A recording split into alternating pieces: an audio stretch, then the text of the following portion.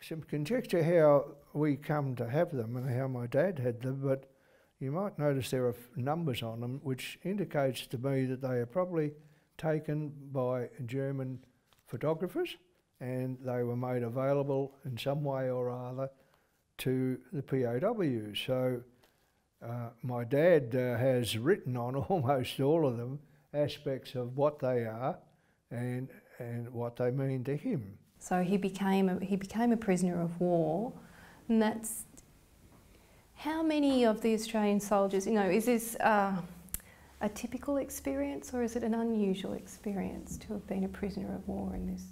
Unusual experience, First World War. There weren't that many POWs. As far as I'm aware, at Gallipoli there would be only a handful that were ever registered POWs. So we're talking about photos of the POW camp at Soltau, and it was a very big camp with thousands of POWs, and so the photos show aspects of the camp and some of the soldiers who were POWs from mostly French and Belgium, British of course. It looks a fairly well stocked canteen.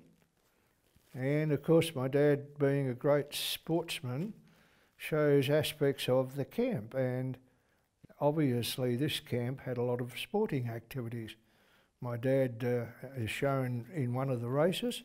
He was also in a rugby team, and of course they played soccer and rugby, and some fairly prominent, particularly the British players that made up the POW soccer team.